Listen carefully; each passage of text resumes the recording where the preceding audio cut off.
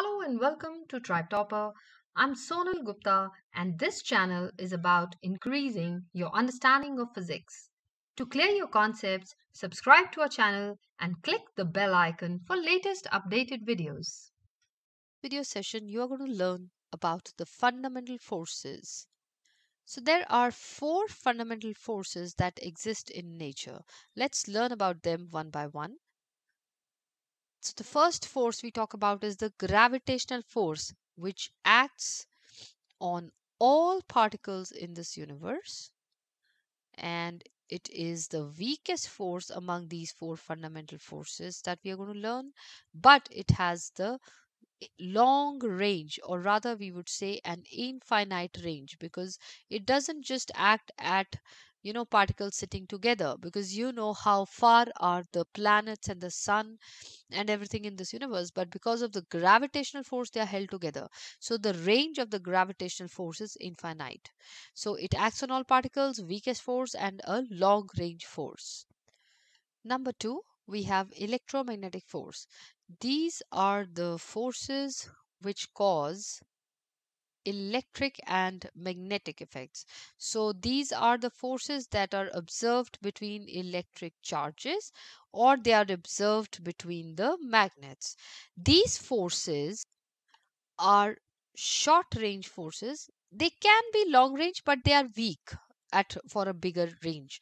They are strongest only for the short range, so we call them as the short range forces, but these are strong forces.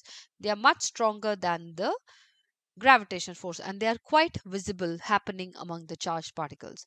But unlike gravitation, where gravitation is only an attractive force, these electromagnetic forces can be attractive as well as repulsive, because like charges repel each other, opposite charges attract each other. Similarly, in magnets, like poles repel each other and opposite poles attract each other.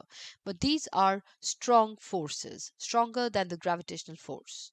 Number three, we have strong nuclear forces. Nuclear forces, as the name suggests, so these are very, very strong forces, and but they are very, very short range forces, because they act within the nucleus. So their range is just 10 raised to minus 15 meters, so they act only within the nucleus. So these are the forces that are responsible for holding the hadrons together inside a nucleus, right? We know that the particles that are present inside the nucleus, which are neutrons and protons, they fall under the category of hadrons. So the hadrons are held together by strong nuclear forces. This force is very, very strong, but acts over just a short range. And number four, we have weak nuclear force. The weak nuclear force is the one which is responsible for the radioactive decay, or we also call it as a weak nuclear interaction. So weak nuclear interactions are responsible for the radioactive decay. They rather are even shorter range than the strong nuclear forces. Their range is 10 to the power of negative 18 meters, and without these weak nuclear interactions, even the nuclear fusion would not be possible. So these are very, very short range, which acts between all particles, not just the hadrons, but they are the ones which are responsible for the radioactive decay as well as the nuclear fusion. So we have learned about the fundamental forces of nature. They are the gravitational force, the electromagnetic force, strong nuclear force, and the weak nuclear force. And based on the type of forces or interactions involved, like electromagnetic interaction, strong nuclear interaction, or weak nuclear interaction, or gravitational interaction is involved, based on that, we will have the exchange particles responsible for an interaction to happen.